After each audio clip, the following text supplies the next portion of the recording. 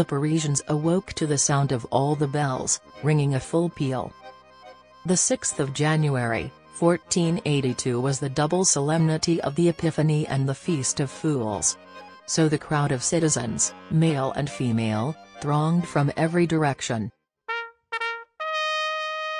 This crowd directed their steps towards the mystery play, to be presented in the grand hall of the Palais de Justice midday. Le mystère. Le mystère. I am to play Jupiter. As soon as the cardinal arrives, we will begin. Jupiter, begin at once. This mystery will be fine. Without doubt. I am the author of it, damsels. My name is Pierre Gringoire. His Eminence, Monseigneur the Cardinal de Bourbon. All heads turned towards the gallery. The unhappy prologue stopped short for the second time. Begin the mystery again! Begin again! That is what you call a mystery, but it is not amusing. I was promised a feast of fools, with the election of a pope. That's the way it is. Would you like to make your pope after the fashion of my country? All was ready. The little chapel was selected for the scene of the grinning match.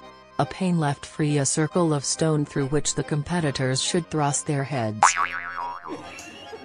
All geometrical forms, from the triangle to the trapezium, from the cone to the polyhedron, all human expressions, from wrath to lewdness, all ages, from the wrinkles of the newborn babe to the wrinkles of the aged, in a word, a human kaleidoscope.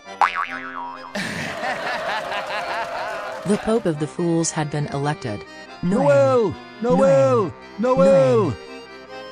They made the lucky Pope of the Fools come forth in triumph, and, in the perfection of his ugliness, the populace recognized him on the instant, and shouted, "'Tis Quasimodo, the bell ringer! 'Tis Quasimodo, the hunchback of Notre-Dame!"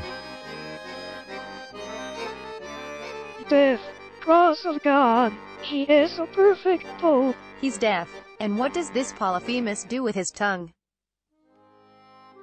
He speaks when he chooses.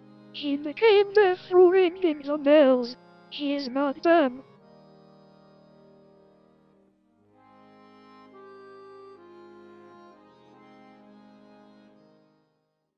They made him seat himself on a motley litter. 12 officers of the Fraternity of Fools raised him on their shoulders. Then the ragged and howling procession set out on its march of the streets and squares. Suddenly shouted one of the young scamps from the window, "La Esmeralda! La Esmeralda in the Place!" In a vast space left free between the crowd and the fire, a young girl was dancing.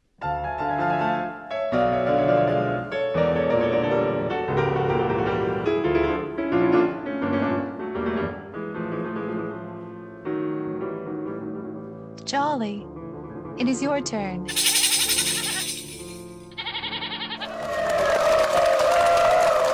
At this moment the procession of the Pope of the Fools debouched on the Place de Grève, with all its torches and all its uproar.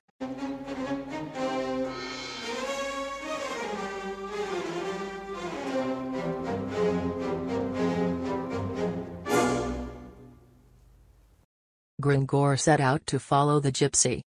After all, she must lodge somewhere. Gypsies have kindly hearts. Who knows?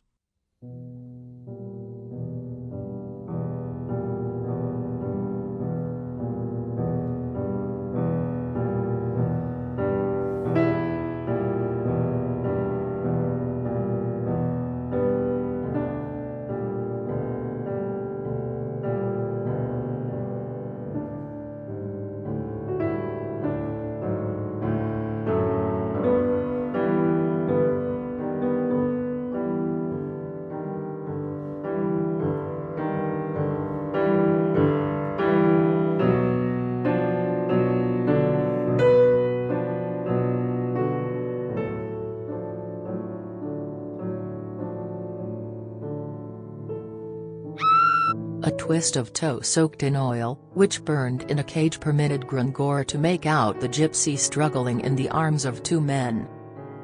One of the men who held the young girl turned towards him. It was Quasimodo. A cavalier appeared suddenly from a neighboring square.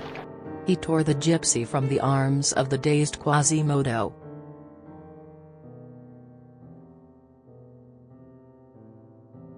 Quasimodo was surrounded, seized, garroted. His companion had disappeared during the struggle.